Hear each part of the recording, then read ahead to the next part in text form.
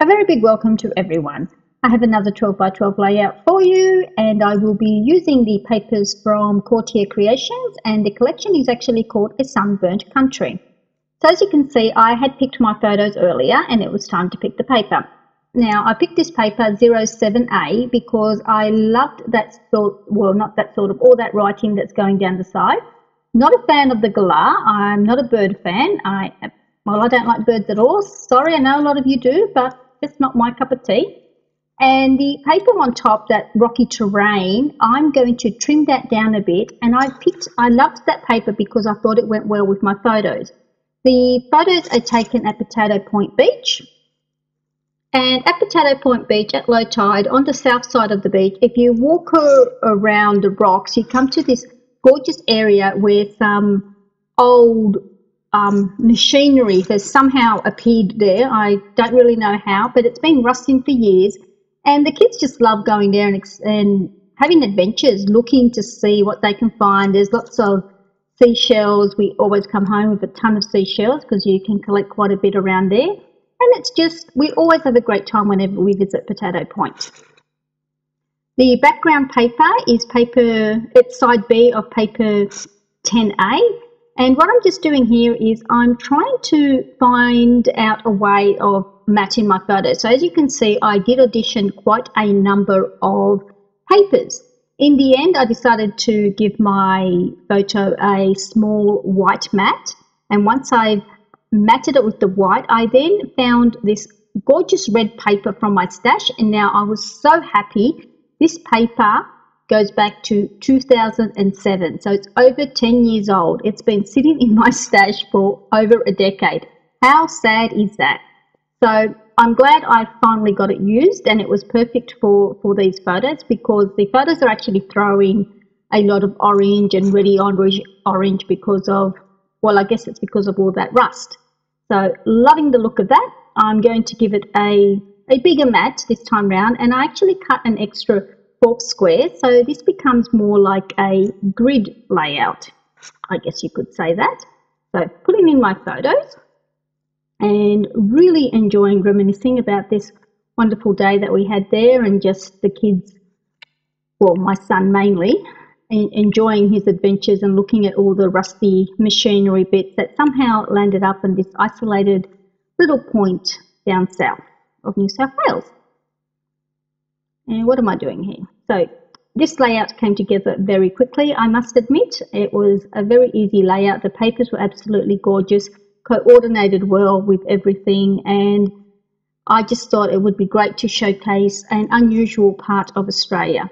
So here I decided that I was going to ink the edges of my papers, and all the papers, including the background paper and the other 2 pieces, as well as all my mats on my photo, get inked with this, what is it? It's from Antique Brilliant.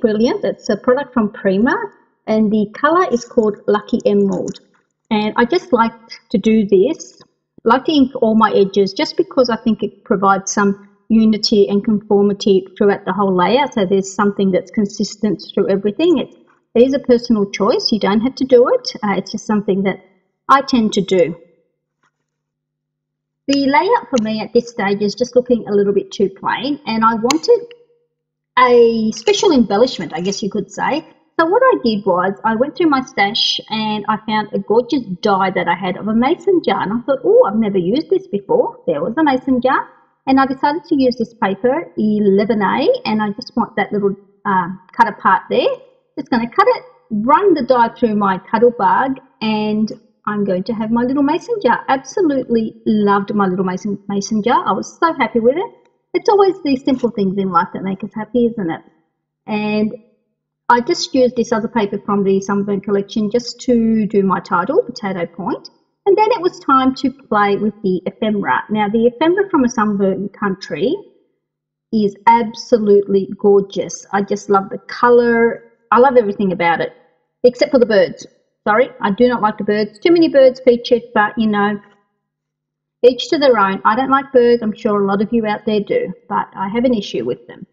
So anyway, I'm going to use that map of Australia, and then I found this gorgeous waratah, and I fell in love. I wanted to put it somehow in my mason jar, but it's in a sort of a funny shape. It's a square cutout. But I take out my fussy cutting scissors and I go to town with some fussy cutting. So it was a little bit time consuming, but I had a lot of fun. I enjoy fussy cutting. You can just sit back, watch some shows and cut away. So my next thing was to try and work out how I was going to do my little, well, embellishment there.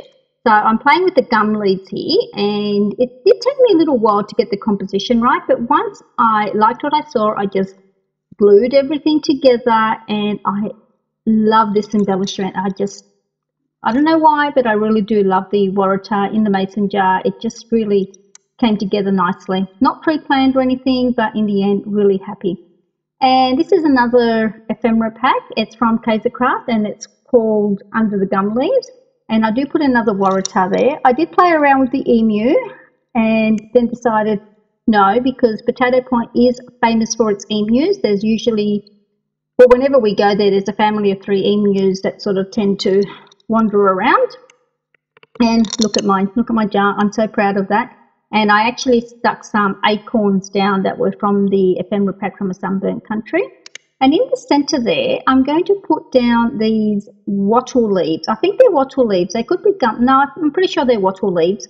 And I'm just going to stick them down there. I just thought that that was pretty appropriate since Potato Point is surrounded by gum trees and wattles and everything. And yeah, that's it for the layout. I did some journaling and that's about it.